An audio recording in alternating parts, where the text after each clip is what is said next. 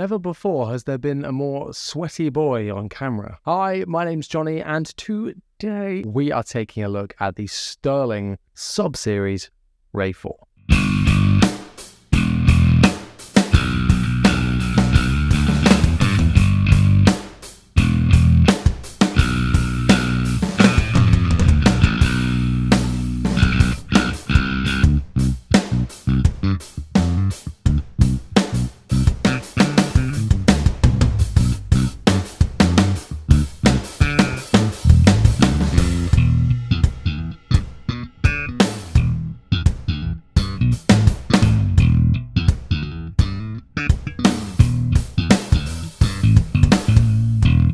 If you are new to this channel, make sure you have subscribed and leave a like, of course. But seriously, if you're new to this channel, my kind of thing is affordable basses and showcasing that you can get great sounds out of affordable gear. And that's exactly what we have here today with the Sterling by Music Man Sub Ray 4. Music Man are so famous in the bass world for making the legendary Stingray bass, as well as the Sterling bass and the bongo bass and the Big Al and the Sabre and Cutlass Caprice, the list goes on. You might have recognized one of those names in there, Sterling. Sterling is one of the Ball family sons to Ernie Ball, and Sterling is the name that they chose to have the Indonesian-made Music Man basses. And guitars as well, but we don't talk about those. Now, before I go into talking more about this bass, I do want to say that this bass has been sent to me by the lovely folks over at Sterling, so it's not going to impact anything that I say to you, but just to be totally transparent, they have sent it to me, and thank you very much to them indeed. So starting at the top, oh boy, it's a Stingray. Beautiful satin maple neck. It's so smooth. It is gorgeous. I love it. No sprouting fret edges or anything like that. Now this bass comes in an array of different colors, and I opted to go for this kind of tobacco-y burst matte finish, which I think is really nice. Matte finish with a satin neck is just such a good combination. It makes it so smooth to play, especially if you're going healthy. Truss rod adjustment can be found down here at the base of the neck, which then goes into our toilet seat pickguard. This one's all black on the back, which, you know, is a bit of a cheap touch considering the finishes on the front. I would have liked to have seen that on the back as well, but, you know, can't have it all. 6-bolt construction on the neck, and then this battery here powering the 2-band active preamp that is on board. Powering this classic Music Man bridge humbucker, we've got a master volume, a treble, and a bass boost and cut. Time to talk about the knobs. The bass and treble controls have a little notch in the middle to say when it's flat, and that's really good. They feel great. The volume control is a bit, don't know if the camera will get this very well, but it does that thing where it kind of goes up and down as it goes around, but it's not that big of a deal really. It still works. Now this is slightly different to your traditional Stingray. The kind of more modern, more commonly found Stingrays have a 3-band preamp, so you've got that mid control as well. Now you might think, oh, this isn't so good, you know, less options. I actually find that sometimes to be really good. One of my favorite Stingrays I've had has been the Sterling Ray 24, so the model up from this one. It had a very similar neck and had a 2-band preamp, meant to be a more vintage kind of vibe. They really nailed it with that one. But have they nailed it with this one? Let's find out. Now let's have a listen to what this thing can do. We're going to be hearing our demo through the Line 6 HX Stomp with the Gatling & Kruger head going into the Ampeg SVT 8x10 cab.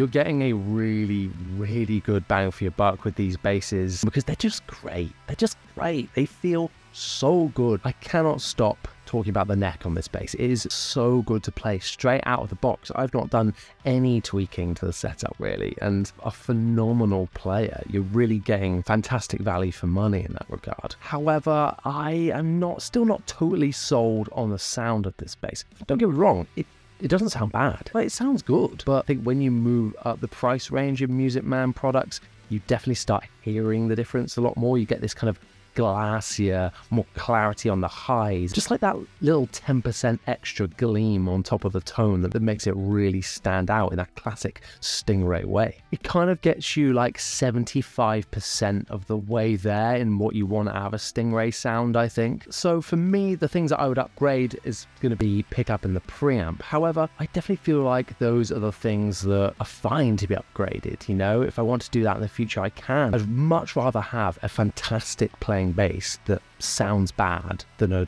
great sounding bass that plays bad. I can fix the sound more easily than I can the playability if the foundation isn't solid. The foundation on this bass is super, super solid, which makes it an amazing modding platform. Now, in the excitement of doing this review, I have totally forgotten to weigh this bass, so here is the weight on screen now. I have got a American Music Man in the case down there, and this bass is a hell of a lot lighter. It makes for a really nice playing experience overall, and I think is a massive benefit over an American one. So there we have it. Not perfect, but amazing feeling and playing guitar, and that's what you want really, isn't it? If you really like what you've seen here and like what I do here on YouTube, I've actually opened up a tip jar. So, you know, like you would tip your waiter or something, yeah, you can leave me a tip as well for entertaining you today and providing you with that weekly dose of low-end love.